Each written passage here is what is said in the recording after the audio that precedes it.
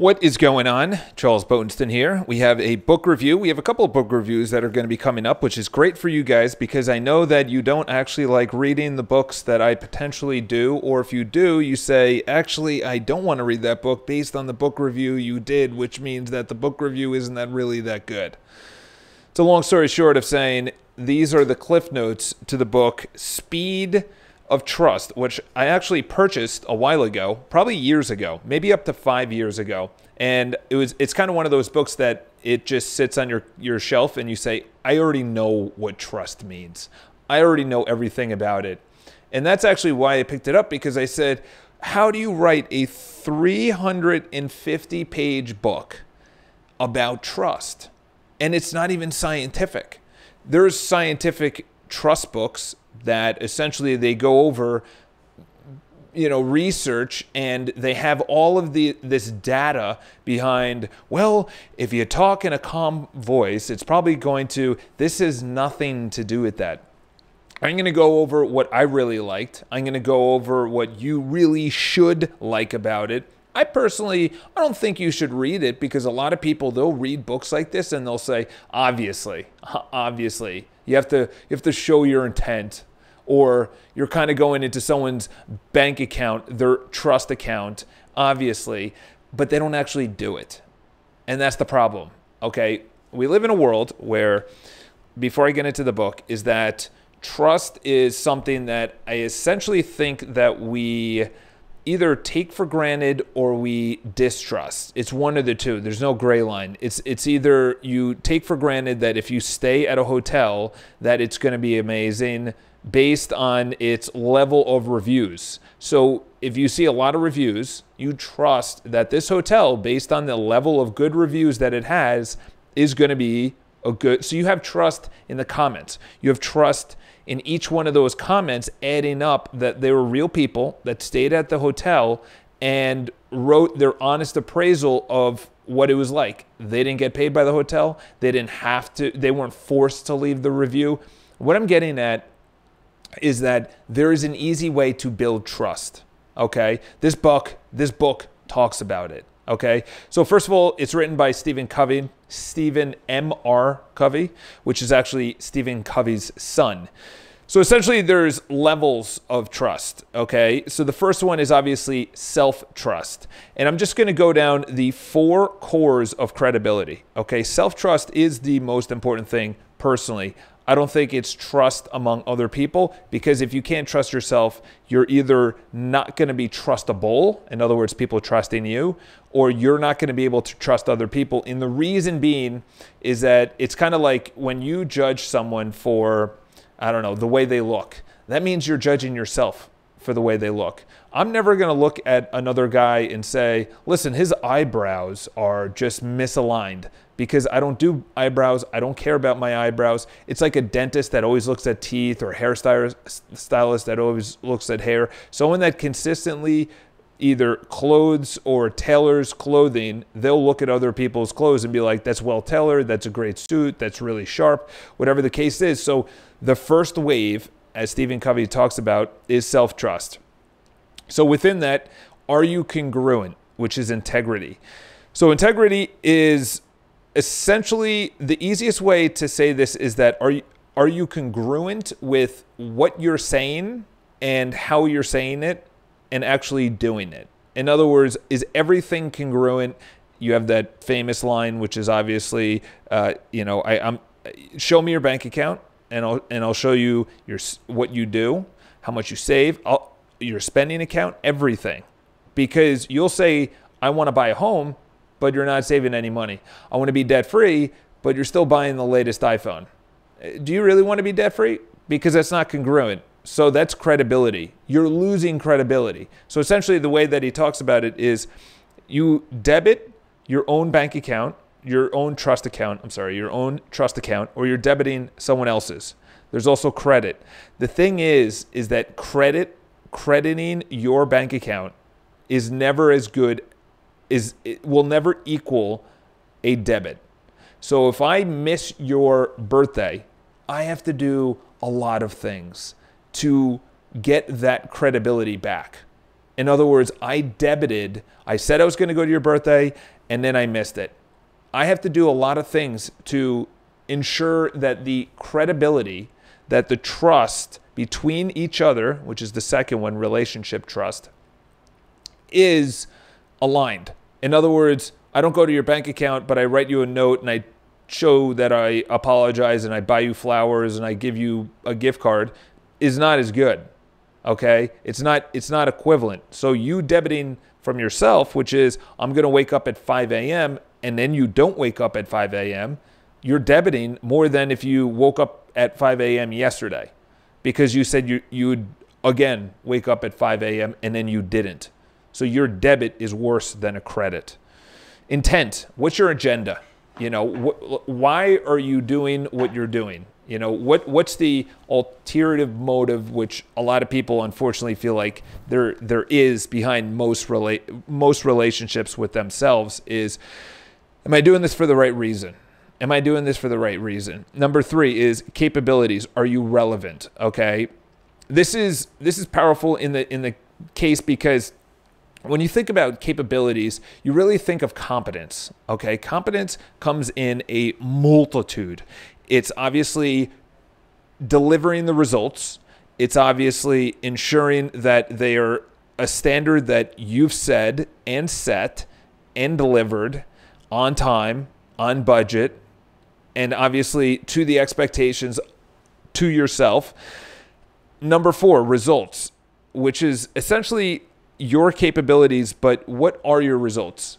And you're always going to need to deliver results, okay? Consistent results. And as I wrote down, what's your track record?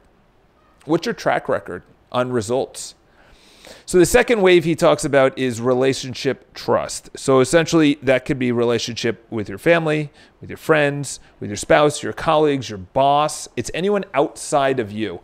And I'll just bring this monumental thing up, is that I think that trust comes in only 2 ways. And it really only comes down to one thing, which is, do you do what you say you're going to do? So if you say, I'm going to go to the gym, you will lose trust, which is essentially confidence, if you don't go to the gym. That's trust with yourself. Then you have trust with other people. You didn't go to my birthday party. You said you would go to my birthday party. So that's trust and confidence in the relationship with someone else. So really it's loyalty. It's doing what you say you're going to do. That's really what it comes down to. So there's 13 behaviors. I'm not going to go through all of them, but essentially within each relationship that you have, there's a different dynamic. Obviously, if you have a brother or sister, relationship, that's totally different than mom, dad. If you have a coach, that's a totally different relationship. But there's 13 principles that you really want to explore. Number 1 is talk straight. You just go right at what you need to say. Unfortunately, in this world, it's a little bit different. We've kind of lost that, where you beat around the bush or you're worried about it. So it's what we really need to change is not the discussion, it is the reaction to the discussion. Because if you change the discussion, you're essentially saying that I am not able to handle what you're going to say. I'm not able to handle the feedback of what you're going to say. So that's number 1. Number 2 is demonstrate respect. This I already do. Even if I don't know the person or like the person, I just respect them, that if it's not working out, the relationship or anything, I walk away. I respect that person, I respect myself, and I just walk away. So demonstrate respect, create transparency. This is one of the biggest things that I'm going to be bringing into my business, is that in 2021, which is in, a year and a couple of months, I really want to operate my business as a complete transparent public company. I'm going to release financial data, release our expenses, how many calls we're making, all our not our client information, but like our closings and all of the information. It holds us accountable, and it also demonstrates, as they say here on behavior number 3, it creates a transparency, which is trust. I cannot stress transparency enough. Transparency is everything. If you actually are transparent about how you're putting in an offer in real estate, or what's actually happening with their home that's on the market. You have to be transparent. Bad news is still news that needs to get to the owner or to the buyer or to the seller or to the clients or to your colleagues, to your friends, your families. You have to create an avenue and a trust factor through transparency. Right wrongs. So in other words, if there's a wrongdoing, you have to right it immediately. Show loyalty. Loyalty, I'm very loyal. I am loyal to my videographer. I'm loyal to my clients, my family. I'm a very loyal guy, okay? And I would hope you are too. A lot of clients, they switch real estate agents really quickly, which I understand, but was it in a necessary way that is actually going to produce the result that you want? Because if you hire someone and they don't, as number 6 is, deliver results, which creates trust, then that person's not going to be as hungry. Number 7, get better. So I already talked about this in a previous video, is if you are not improving, you're essentially relying on old data for new problems. So if you have a new problem, you're relying on old data to solve your new problem. Here's an example. I brought it up during the podcast, which is essentially saying, I only snowboard or ski. I'm a skier. I only ski once a year, but I want to get better. So I go every single January. So I go this January. I'm relying on last year's data on how to go down the slopes. I haven't gone since last January. I have not improved since last January. So my ability to deal with ice, other people, going faster, moguls, steepness, if I'm going through the glades and there's trees, that's all old data because that's last year. There was no improvement. But if I worked on moguls for a couple of days, then next time I worked on glades, or I leveled up to a double black diamond or a black diamond, I'm essentially improving. I'm also improving my form, my technique, the muscle firings. That is getting 1% better. And that is a better concept than getting 1% better. Confront reality. This is the basis to alcoholism, AA, which is you have to say, I'm an alcoholic. Step number 1, admit I'm an alcoholic. It is causing problems in my family, my relationships, my health, my money, my job, my finances, all throughout my life. I'm an alcoholic. You have to confront reality. A lot of people do not confront reality. David Goggins talks about this. David Goggins talks about, he's like, I have no idea why people do not admit you're fat. You're fat. You're not big boned. It's not the food companies, it's you. Confront reality, okay? Reality is good because then you say, okay, I know where I am, I know where I'm starting, and I know where I need to go. This could be with debt. This could be with starting a company in a bad market. You're messed up. Confront reality. Number 9, clarify expectations. Clarifying expectations is essentially bringing on a new client or relationship and say you're dating someone and you say, hey, listen, every single day I wake up and it's at 5 a.m. or 4:30 and I go triathlon training every single day. So that means the night before I'm in bed by 8:30, 8:45, 9 o'clock the latest. Okay, you're laying out you're laying out the expectations of that relationship up front. If you work with clients and they call you at 7 p.m., 9 p.m., listen, I know you called me last night, but I end work at 6 p.m. and I'm a hustler between 9 and 6 or 8 and 6. You can call and let's talk then. Number 10, practice accountability, which obviously you know. That's the biggest thing for me. The only way I actually have any results is practicing accountability. Behavior 11, listen first, keep commitments. Keeping commitments is everything. So that's essentially you keep the commitment of what you're going to say to yourself and to others. That's what I was getting at before.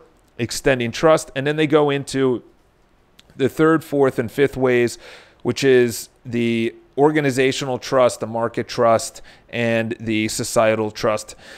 I highly recommend that. It's a very basic book. It is a long read, 350 pages.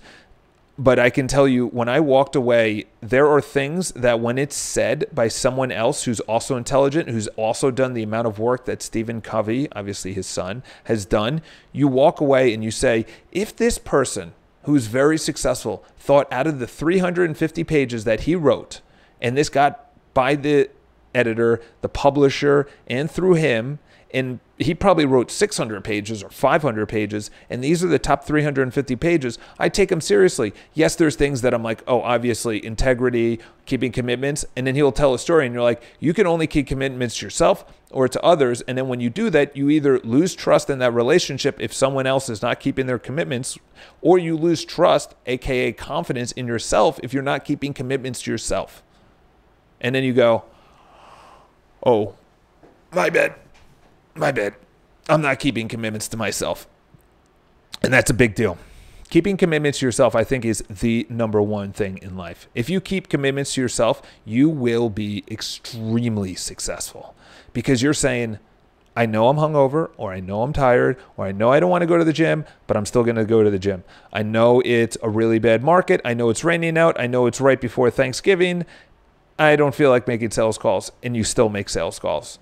Do you know what I'm talking about? Because I do. That was me yesterday with the gym, and today with the actual sales calls. I didn't want to make sales calls, but I made a commitment that I'm going to make sales calls. So guess what? When tomorrow rolls around, and I may feel the same way, or on Friday, obviously, yes, it's easy when you feel amazing, when you feel motivated, when you know you can just crush all the sales that you can. But it's on the days that you say, I got this from someone else. It's the days that you don't want to do it is the days that you need to do it. So if you want to pick up the book, I have a link below. You can check it out. Obviously, a couple of pennies come back into the into my bank account. If you guys buy it, it's up to you. Jeff Bezos is doing just fine at Amazon. I don't think, he'll mind if 45 cents goes into my bank account to continuously put this out. And listen, the reason I say it like that is because I know I'm going to make a ton of money. If you want me to be 100% honest, I know I'm going to make a ton of money, okay? It's not going to be about money. Anyone that's wealthy has talked about once they became wealthy, they're like, oh, this is it? Yeah, there's some people that are assholes and, kind of flaunt it and, everything else. But most of the people that earn their own money, Dan Bilzerian did not earn his own money, okay? You know who earned their own money? Is Elon Musk. Is Jeff Bezos. Those guys give out tons of money.